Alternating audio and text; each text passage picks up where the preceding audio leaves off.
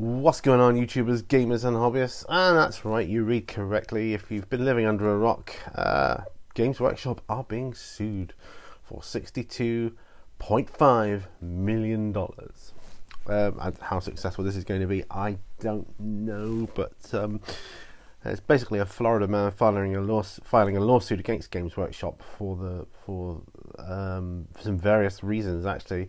And if you go onto Bell of Lost Souls, you will see the case basics of why he's suing them. But let's just have a look at some of the interesting facts. Well, let me appear first. It seems rude not to be addressing you. Hey, there you go. So yeah, Games Workshop. The reason I just wanted to have the whole thing behind me on the screen for a bit longer. So the case basics then. I'm not going through the Bell of Lost Souls that you can just look at here as well, and I've got some other stuff as well from other sources on the internet. So the basics of it is. So a Florida man is filing a lawsuit with the United States District Court, Southern District of Florida, and he did this on May the 31st of 2017, so that's this year, but that's pre 8th edition, so while we're all getting hyped up about that, this was going on. He's called David Moore. A Florida man is suing Games Workshop, alleging fraud, price fixing, tortious interference, violations of the Sherman Antitrust Act, and racketeer influenced and corporate orgs arced RICO and unfair trade practices under 18 and 15 USC. Moore aims to reclaim $62.5 million in damages, broken up as follows according to the official complaint document. And then it goes into a little bit of a breakdown regarding the actual case itself. Now, before we go into that, I have to say I don't know anything about law. At least I don't know anything about American laws and things like that, although I've heard of RICO and things like that, and I imagine that's because Games Workshop is such a large company. But here, let's go through the breakdown of what he's claiming here. So I've got to keep my paper out of the way because it's on yellow paper, which is not good for green screen. So plaintiff seeks damages. So this is just excerpts of the case. One point is to award plaintiff his costs of litigation upon his detailed account of hours and work on these matters, kept concurrent with the work itself, and damages of $2.5 million for unwillful, intentional, and illegal acts to damage plaintiff's business and investments, and declaratory relief in the form of an order from this court nullifying any and all claims from GW of copyrights, trademarks, or intellectual property that GW has tried to assert, file, or enforce in America, to convey the same to a plaintiff, to create a federally approved non-profit public trust, to dutifully administer GW's betrayed public obligations or exchange items under its policy to be administered by stores/trust, and an amount of $50 million to be paid by GW to stores to operate stores trust, to administer and oversee the fair and continued support or exchange of the public's betrayed investments cited herein, to then convert the public domain in 10 years, and punitive damages of a further $10 million paid by GW to plaintiff for willful, intentional, and illegal acts of RICO, price fixing, stock manipulation, fraud, tortious interference with business, copyright theft, and public fraud, misuse of copyright laws, et al., and for any other and further relief that the court feels just and proper. Now, a lot of that just goes right over my head, you know, especially this head, but it does. But that's the breakdown. 2.5 for willful, intentional, illegal acts. 2.5 million for that. 50 million to oversee the fair and continued support, blah blah blah blah blah, for the betrayed investments, and a further 10 million for willful, intentional, and illegal acts of RICO, price fixing, stock manipulation, blah blah blah. So plaintiff's allegations. So I'll just pop that down there, make it a bit easier. The complaint is a 6-page document altogether and outlines 5 courses of action: fraud, restraints of trade, willful pump and dump scheme, conspiracy and breach of contract. The nature of the action stems from Moore's allegation that GW maintains a monopoly on sci-fi fantasy wargaming. Oh, I'll just get a bit comfier here. GW feigns an accidental monopoly on sci-fi fantasy wargaming. In fact, they intentionally retasked into a criminal scheme fronting as a game manufacturer to carry out a racketeering enterprise of organised crime. Lies, fraud, misrepresentation, price fixing, credit card billing fraud, intimidation, unfair trade practices, bait and switch tactics, and theft of intellectual property, merchandise and monies against their own distributors and retailers. This architecture of falsehoods and Ponzi is used to manipulate stock prices that actually have no value outside of their construct of deception. They employ a cult of thralls to foment calumny and economic harm against anyone injured by their unethical violations of law. For near 20 years, stores have been a prime victim of foreign corporation GW's illegal lies, fraud, intimidation, price fixing, theft and racketeering crimes, as more fully detailed hereinafter. And I'm sorry, this kind of legal speech is a little bit hard to listen to, but that is what it says there. Plaintiff supports the allegation with 40 examples that outline his case against GW, including a conspiracy to defraud businesses. Your store's business, revenue and customer relations were continually and severely damaged by GW's revealed scheme of fraud due to lost customer patronage, traffic and purchases due to GW's miasma of lies, and more fully set forth in plaintiff's affidavit the hereafter, which he asserted itself was being carried out by those without ethics and morals. Okay, there's more. Another section. No one working such a vicious daily scam could claim they were unaware it was wrong. Conniving, spying, deceiving, lying about everything every day to people buying items with hard-earned money made by real work is hardly innocuous. GW is reputed to hire morally obtuse persons as account reps. We, with ethics of any kind, are outcast.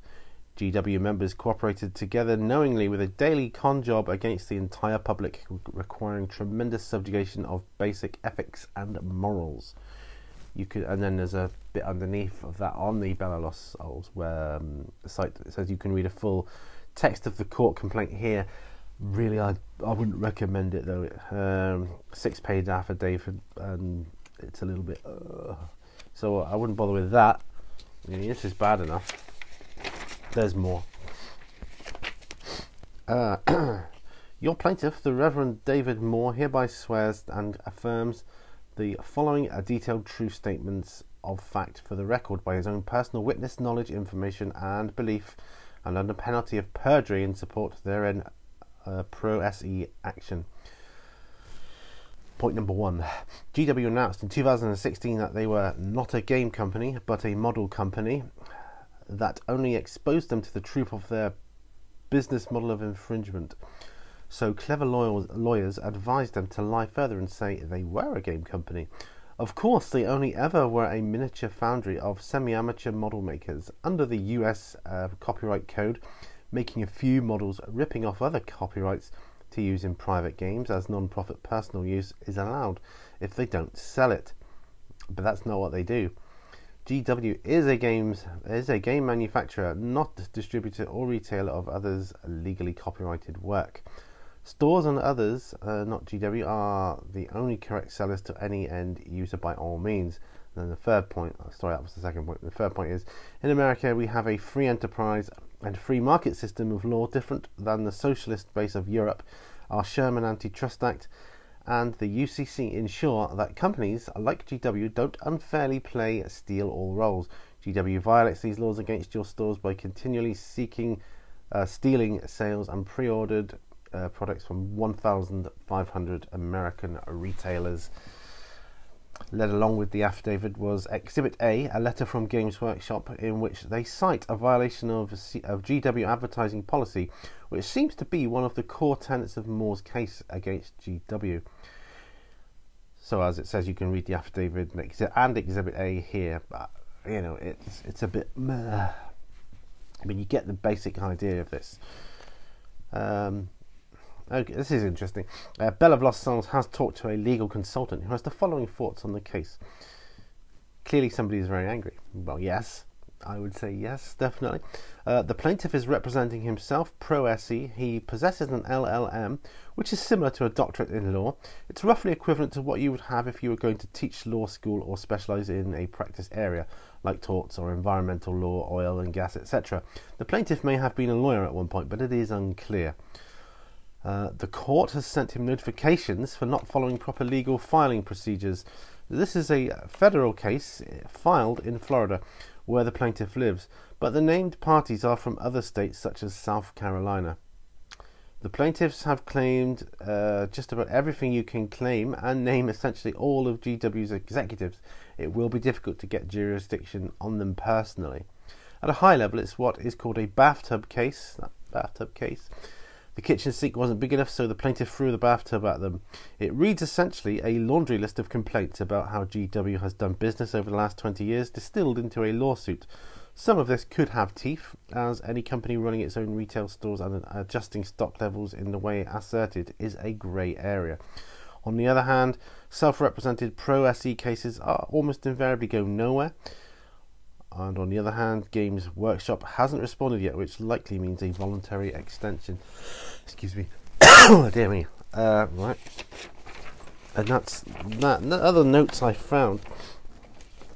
It says that Games Workshop is no stranger to using litigation to get its way. It doesn't always work, as in the now infamous Chapped House Studios case, but often just the threat of GW dropping a ton of lawyers on some poor fan film or copycat mini producer is enough to get things to go its way.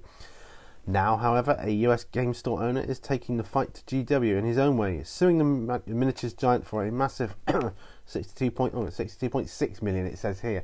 But this is, you know, either way, it's just over 62 million, and let's be honest, that's a lot of dough. So yeah, the case, it basically revolves around 6 points that basically claim GW is taking undue control over the retail process, ripping off local stores in the process. Good measure, David Morse, he's dug up a couple of old points that have been dogging GW for decades, namely that they stole the whole Space Marines thing in the first place from Robert E. Heinlein. And its Warhammer Fantasy is setting more or less from Tolkien. But you've got to be careful, actually. You've got to be absolutely definitive, hasn't it, I would say. Anyway, in America we have a free enterprise and free market system of law, different than the socialist base of Europe. That's the Sherman Antitrust Act in US UCC. Ensure that companies like GW don't unfairly play, steal or roles. GW violates these laws. Against your stores, blah, blah, blah, blah. That's just boring stuff. Games Workshop kind of does that. Moore appears to have a point. He claims that he has it on good authority, whatever good authority is, who knows, I don't know. But he has it on good authority that GW's plastic figures cost merely 3 cents per figure to make, yet end up with a 50,000% markup. These are toys, very much luxury toys, but it is an alarming markup nonetheless. Yes, even if that is a generalisation of, per figure, because each figure varies differently, doesn't it? But yeah, it's obvious that I would say that plastic figures, the markup is going to be, incredibly high. It says here, interestingly, a good portion of the sum that Moore is hoping to win will go into basically a trust to support local gaming stores that have been screwed over by GW for years.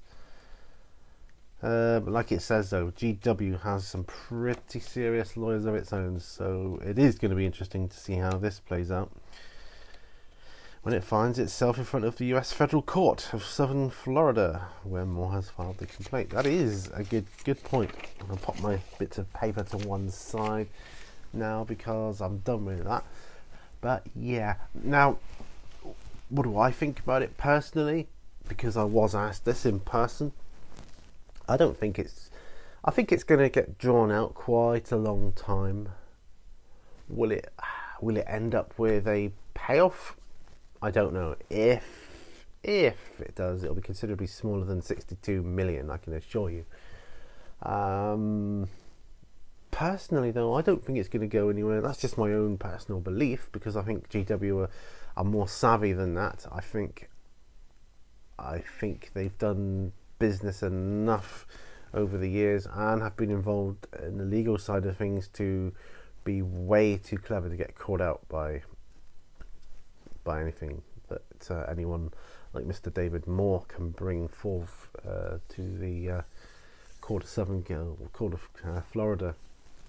So I don't think it's going to go anywhere, but that's just my own belief. But what do you think? I would like to hear your thoughts. What do you think is going to happen with this case? It's very interesting.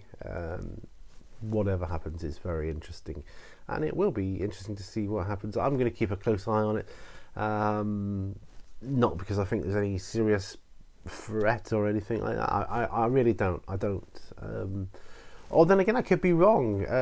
It could just be the first time someone's had the guts to stand up and do this thing. Too often people lay down and just play doormat for companies and big fat cats like GW. Personally, I love them. They don't bother me. I love them. They produce great games and fantastic miniatures, which I love. Just asking you guys what your thoughts on the matter are, because, like I say, it's interesting. But let me know in the comments down below. And remember, all brushes lead to what? And I'll see you on the next video. Bye for now.